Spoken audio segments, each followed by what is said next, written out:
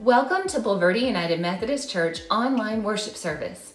We are so glad that you are joining us for worship. We are a dynamic congregation of over 1,400 members, and we have three very different worship styles. We have contemporary, traditional, and then a blended service.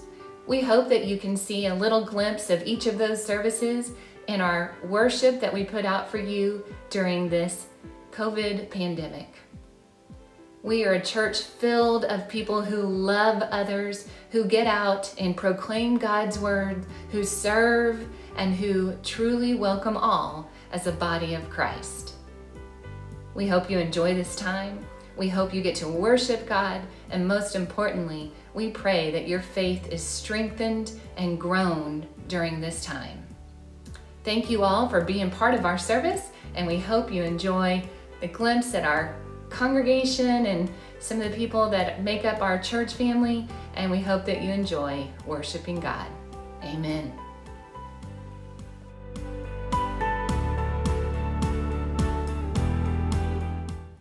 Please join us in raising your voices. Let's make a joyful noise today.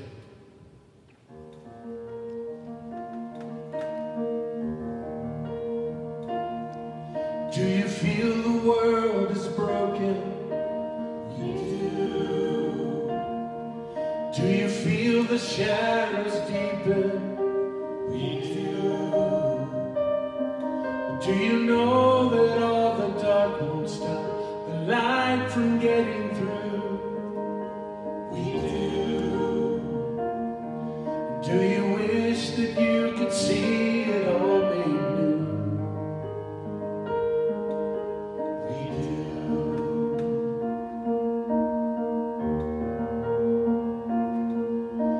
Is all creation groaning? Yes.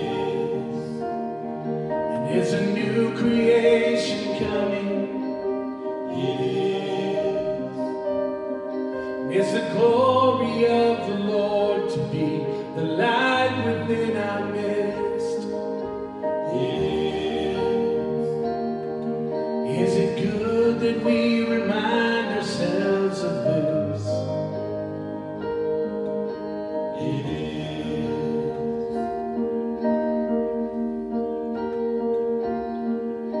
Is anyone worthy? Is anyone whole?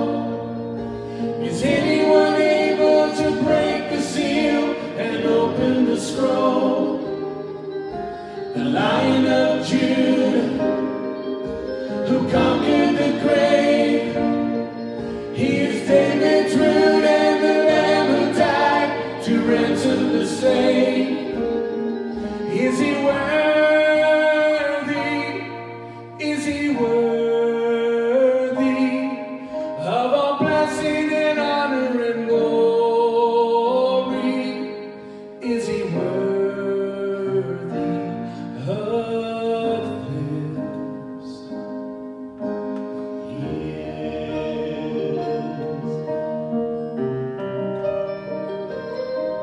Does the Father truly love us? He does. Does the Spirit move among us? He does. And is Jesus our Messiah hold forever those he loves? He does. And does our God intend to dwell again with us? He does.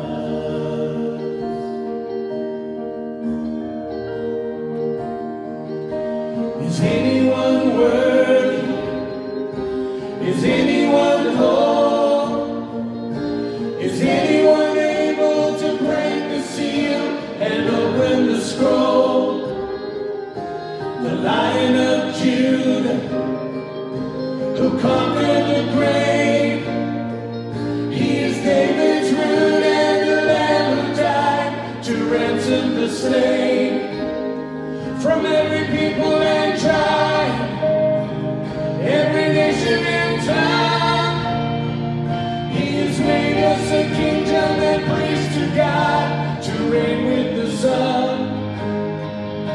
Is he worthy?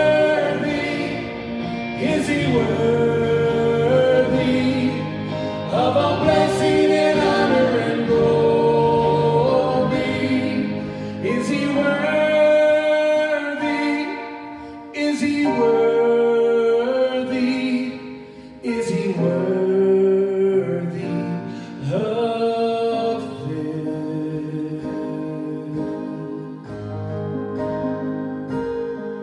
He is.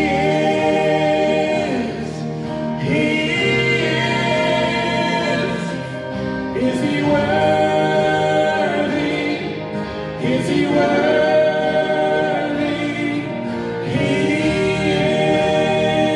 is. He is worthy. He is worthy. He is.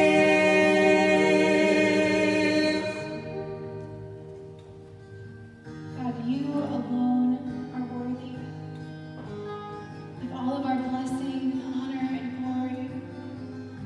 God, we thank you that when you look at us, because of Christ, you see the righteousness of Christ. God, thank you that you made us, you created us, and you love us. You've made us in your image. You have given us this value. You have valued us.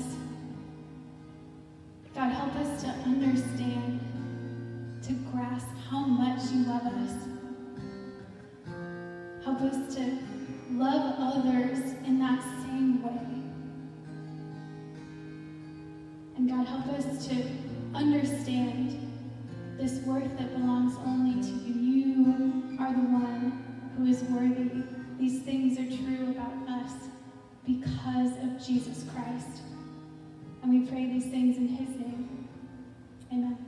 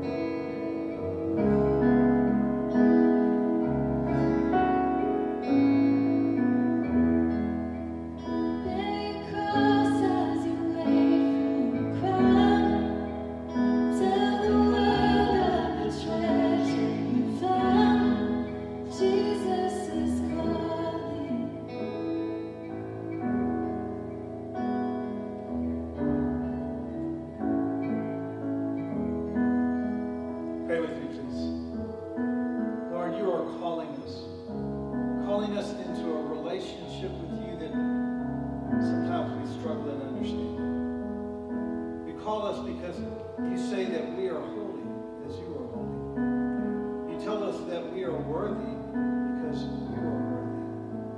But that worthiness comes to us not because of something that we've done, not how great we are, how wonderful we are, how much money we make, or the size of the house we live in, or the car that we drive. We are worthy because you are worthy. You created us. And during this time of social distancing, Lord, sometimes it's hard for us to remember that. It's hard for us to remember that we are to be a communal people, that we are to gather with one another.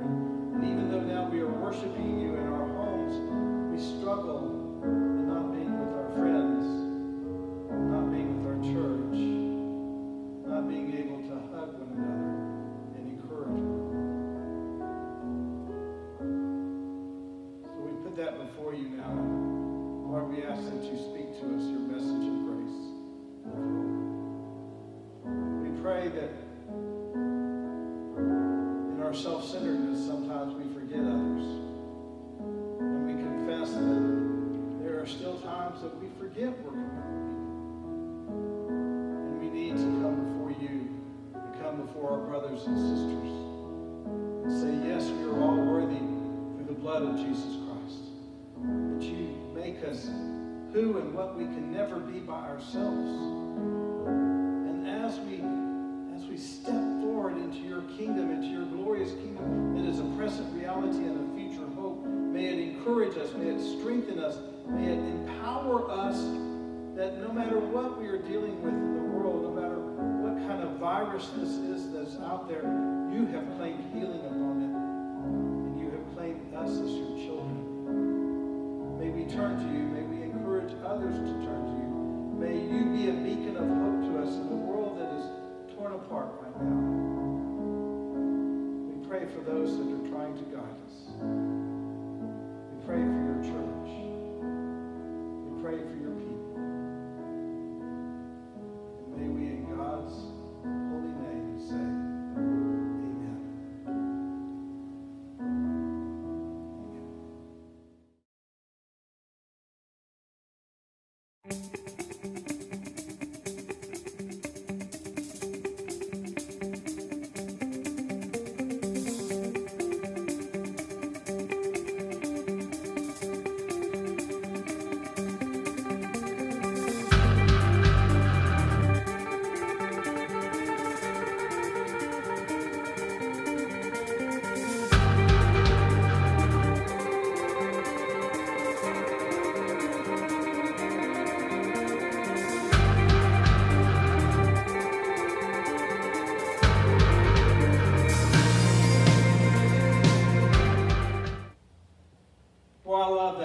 Don't you?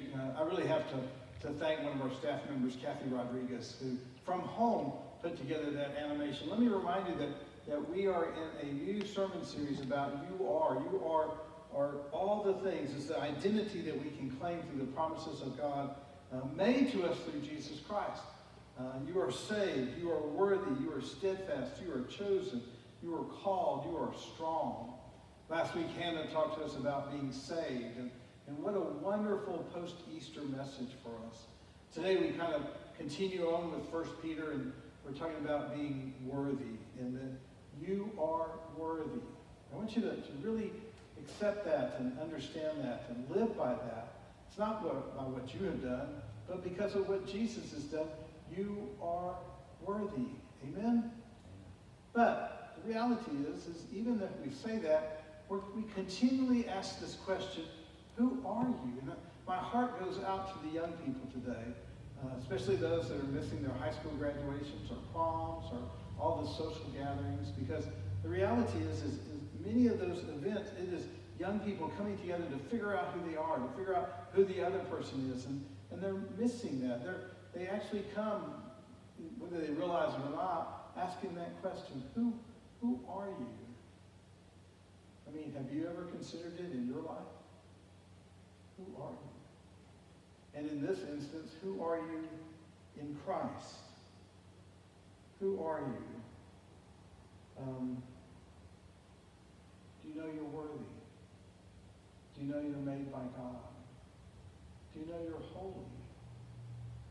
Well, maybe you don't. but the reality is you are. And I want you to hold on to that thought for a moment, because what I want us to do to explore this question about who are you is I want us to look at 1 Peter. We started a little bit with 1 Peter last week. We'll continue on with 1 Peter. It is, remember, this is the guy that denied Jesus 3 times before the cock crowed. This is the guy that kind of defied him and said, surely not you, Lord, you're not going to go to the cross. Yet this is also the man that Jesus says to you, I'm going to give you the keys to the kingdom. So this Peter, finally, toward the end of his life, writes this wonderful letter to us, telling us what our identity is. So 1 Peter 1, 13 through 23 continues with telling us who we are in Christ. Therefore, once you have your minds ready for action and you're thinking clearly, place your hope completely on the grace that will be brought to you when Jesus Christ is revealed. Don't be conformed to your former desires, those that shaped you when you're ignorant. But as obedient children, you must be holy in every aspect of your lives, just as the one who called you is holy. It is written, you will be holy because I am holy. Since you call upon a Father who judges all people according to their actions without favoritism, you should conduct yourselves with reverence during the time of your dwelling in a strange land. Live in this way, knowing that you are not liberated by perishable things like silver or gold from the empty lifestyle you inherited from your ancestors. Instead, you are liberated by the precious blood of Christ, like that of a flawless, spotless lamb.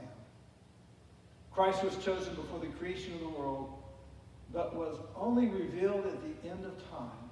This was done for you, who through Christ are faithful to the God who raised him from the dead and gave him glory. So now your faith and hope should rest in God. As you set yourselves apart by your obedience to the truth, so that you might have a genuine affection for your fellow believers, love each other deeply and earnestly. Do this because you've been given new birth, not from the type of seed that decays, but from seed that doesn't. This seed is God's life-giving and enduring word. The word of God for the people of God. Thanks be to God. So we ask this question, are you worthy? And the question that I have to ask you is, you are worthy? You are worthy? Am I worthy? I mean, it's almost a question that causes us to contemplate our own existence. How in the world can I be worthy? If you only knew what I've done, Lord, if you've only known who I was. Have you ever had that conversation? Now, worthy means having worth. Now, I know you're not supposed to define words with a word, but it means to have value or of merit or of importance. And I guess the antithesis of that would be worthless or having no value. And, you know, what do we determine is of worth or not of worth? It's kind of like cleaning out our closets. Do we want to keep this or not keep this? What if God cleaned out his closets and said, But the reality is God's closets are full. They're full of people that he says are worthy. But sometimes the world tells us that we're worthless. But God says we're worthy, for God is worthy. I love that passage from 1 Peter where it says, be holy, for I am holy. It's taken from Leviticus. Leviticus, you know, of all the things that are in Leviticus, one of the most important things that's in there is this aspect that God is holy, and therefore we must also be holy. And it's a promise. And because that Christ is in us, God's holiness makes us worthy. It doesn't have to do with our value that you see on the surface. It doesn't have to do with what we do in life or how much money we make or what house we live in or what car we drive or all the other things that you can throw in there. It has to do with this heart that is right with Christ. But there's something more about this. Because we're worthy, because Christ is in us, it tells us at the end of 1 Peter, this passage that we read today, as you set yourselves apart by your obedience to the truth, so that you might have genuine affection for your fellow believers, love each other deeply and earnestly. The reality is not only are you worthy, but your neighbor across the street is worthy. The person sitting next to you right now is worthy. The clerk at the grocery market that has worked tirelessly during this terrible time is worthy. All that you encounter are worthy because God says they have value. Now the reality is this worthy comes to us so that we can be better people of love. It comes to us so that we can, so that we within ourselves can be better people. We're not worthy in God to make us special. You know, I took Jesus as my Savior. I'm better than you. That's not it at all. But sometimes we think that in the church. Sometimes we think that saying someone is worthy, it means that we are entitled. You know, I love this. I love that picture of the teenage child with his parents bowing down to him. I mean, sadly we do have kids today like that think they're entitled. The reality is entitled. We feel that way because of some sort of inner anger, jealousy of someone else's, jealousy of that other person, and so we think that we need to be entitled so we can get what we deserve, right? You know, sadly, when I consider all the people that think they're entitled, this is kind of self-revealing. I think clergy are some of the most guilty of that aspect of being entitled. Now, I'm a man of the cloth. I'm a man of God, or I'm a woman of God. I deserve this. Or, what's really interesting, you know, we as Methodists, we're in this appointment time season where clergy are appointed to other churches. And maybe I've never heard this before, but I've heard stories of clergy going, can you believe they went to that appointment? They weren't deserving of that. And of course, lay people, well, let's just say it's our human nature. That sometimes we have this entitlement complex, this jealousy complex, this, you know, well, you know what? She got what she deserved, right? I'm preaching to the praise band right now. I'm not sure if they're getting it or not, but hopefully you at home are. The reality is that you are worthy because of our intrinsic value from God. It's not from us. It's not what appointment we have or what car we drive or what house we live in or what neighborhood we're in. That intrinsic value comes from us, from God, whether we live out in the Stone Oak area or the Bulverde area or Southside San Antonio. All of us have an intrinsic value from God. Amen? Amen. But we forget that. I love what Peter says. But as obedient children, you must be holy in every aspect of your lives, just as the one who called you is holy. So to say that one is holy often scares people. But it shouldn't scare us. What it should do is it should set us apart and say, you know, I have a responsibility. God loves me unconditionally. God wants a relationship with me unconditionally. I've accepted that relationship. I'm in God's army. I've called him my Savior, and now I have this responsibility to live within it. It means that we change. But the reality is we can't will change to happen in our lives. It has to be God doing the work. It's kind of like buying an old house that you say, you know, this house has some great bones. I'll just do a little bit of work to it, bit by bit, tweak it. New flooring here, new paint here, new cabinet here, maybe just changing out the cabinet doors. When God takes over our lives, God starts to remodel our house to make us more like God, to be more Christ-like in everything we do. And God does this because he says you're worthy. You're not a starter house. I'm not going to just buy you and flip you. I've invested my son into you, and you're worthy. So let me bit by bit work with you and change you. So I want you to ponder some questions. Is how do we focus our hope on the grace of Jesus Christ? How do we in our lives say, you know, I'm dealing with the pandemic now, I'm dealing with staying at home, I'm dealing with trying to work from home, or my children are doing school from home, or, we're not getting out and about as we were. Maybe it'll happen soon. I don't know. We're having to worship from home. Are you enjoying your coffee and your pajamas, by the way, right now? So I hope you are. But we have to focus on the hope of the grace of Jesus Christ. And in that, we accept our worthiness. And it affects a change of holiness within us. And that holiness comes from God. It doesn't come from us. It's not something that we can do. We can't will it to happen. I've accepted Jesus. Now I'm going to be perfect. Wow. God has to do some work. But I will say this, that if we accept that God is saying that we are worthy and is making us holy, then no dimension of our life, all of our life, even our attitudes about everything, falls outside the scope of holy living.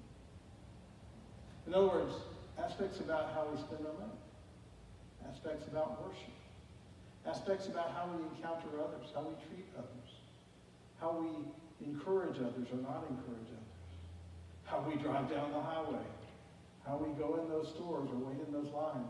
All aspects of our life needs to give honor to Christ, because he says you're worthy. And therefore, if you're worthy, then that person 6 feet away from you is worthy. Sometimes that's hard for us to remember, friends. But it's a reality that we are to be worthy. There was an Anglican bishop in the 17th century England by the name of Jeremy Taylor. And Jeremy Taylor wrote a book called Rules of Holy Living in 1650. And he encountered an experience of the death of his wife and everything that she went through that. And so he wrote a next book, kind of a subsequent book to Rules of Holy Living. And guess what? He called it Rules of Holy Dying.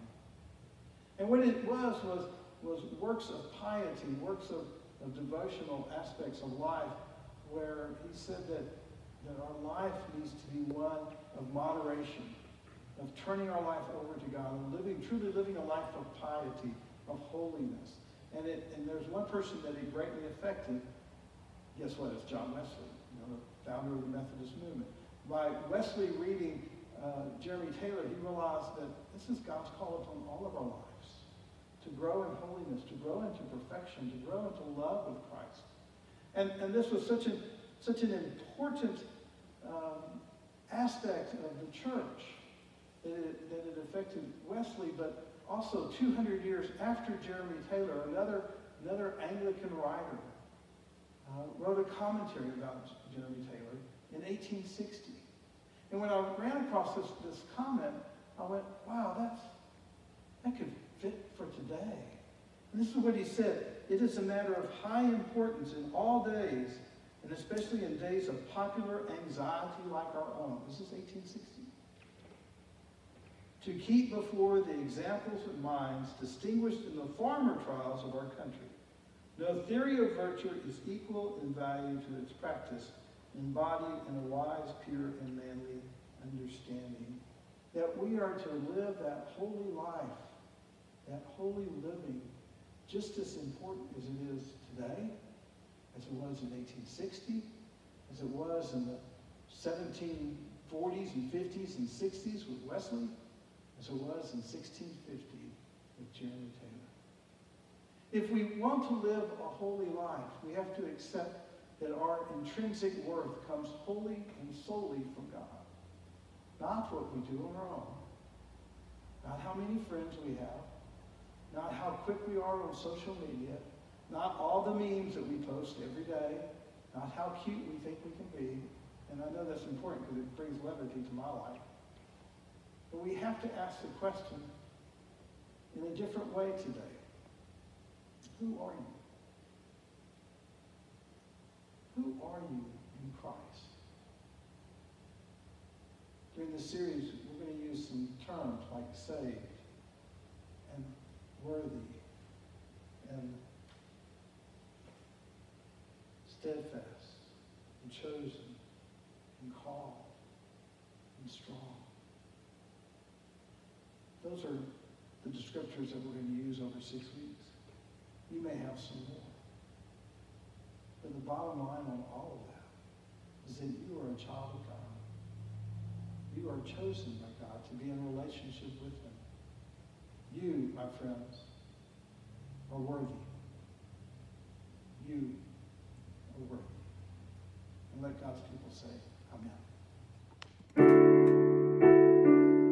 Please join me as we prepare our hearts for prayer. Lord, prepare me to be a sanctuary, pure and holy, tried and true, with thanksgiving. I'll be a living sanctuary for you.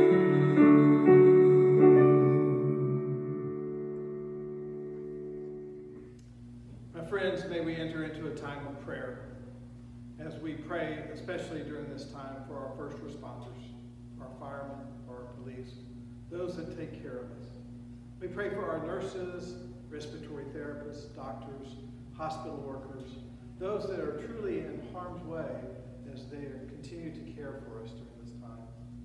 We pray for those that are still battling with this coronavirus. We pray for their healing, for their strength. We pray for families. We pray that all may find your healing presence in their lives. This virus has taken its toll upon us. Some now are finally taking care of medical procedures that they have put off and are now going back to the hospital. We pray for their successful surgery. We pray for your friends who have been sick or hurting or lonely. We pray especially for God's presence in our lives. Lord, we lift up to you all families, especially those with children at home of all ages, all school ages. We're just grieved the loss of the rest of the school year. We pray for parents as they try to balance working at home and teaching their kids, that this be a time of usefulness, of beautiful memories being made, not a time of stress. Give parents and children patience with each other to show love and kindness. Father, we lift up today to you seniors among us, the older adults in our society and in our church family, those who are living alone, experiencing extreme loneliness during this time, those in assisted living facilities and in nursing homes, many of whom have not been able to see family members for weeks now. We lift up to you those persons today who are needy and crying out for help and for love, and for those persons who might just show them some concern and some joy, and help give them the knowledge that you are with them always, that you are there to love and protect, guide, and provide mercy to them. We ask your blessing on all of these folks today and always. Please join me in saying aloud the Lord's Prayer. Our Father, who art in heaven, hallowed be thy name. Thy kingdom come, thy will be done, on earth as it is in heaven. Give us this day our daily bread, and forgive us our trespasses, as we forgive those who trespass against us. And lead us not into temptation, but deliver us from evil. For thine is the kingdom, the power, and the glory forever.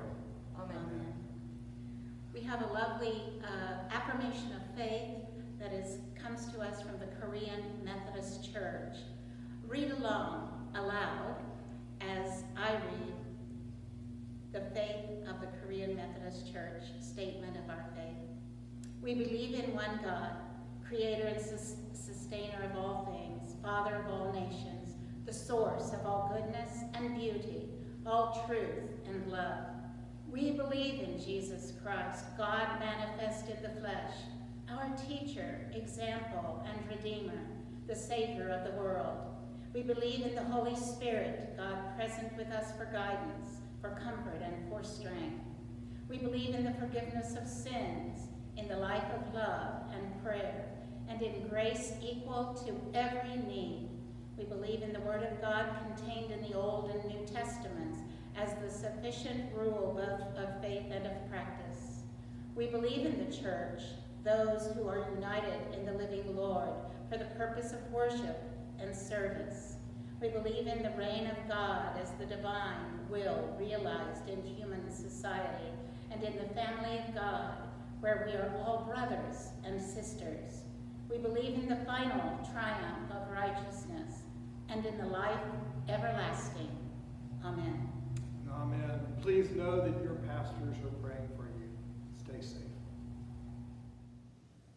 Please join me in singing Blessed Assurance.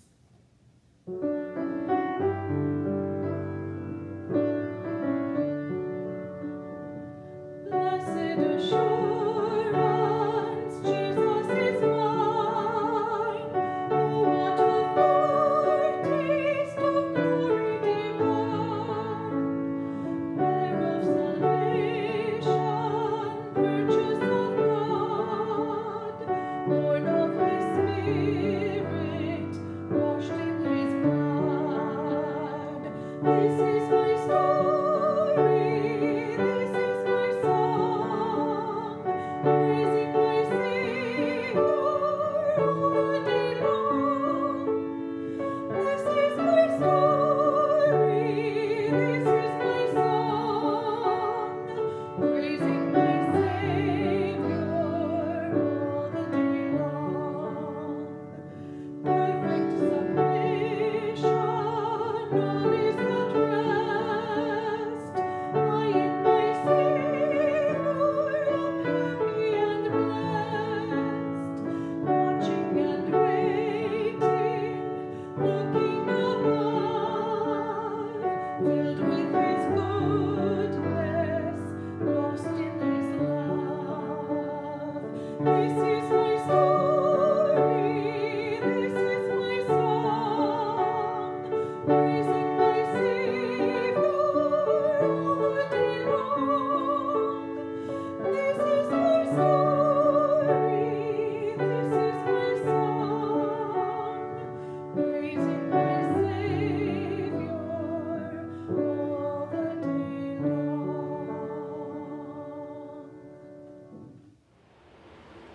Y'all, you've heard the message today. You realize that you are a person of worth. We see your worth here at Bulverde United Methodist Church, but more importantly, God sees your worth. God looks at you and sees your beauty, sees how amazing you are. And that's why He sent His Son to die on the cross for you, because you are worthy. Now, if you take that message that Pastor Ralph preached today, if you take that to heart, who do you need to share it with in this world right now? That they need to know that they are worthy, that their life has value, that their life has meaning, all because of what Jesus did for them. Go out and share that with someone today. Speak life into someone today to let them know that they are worthy as well. Go in peace.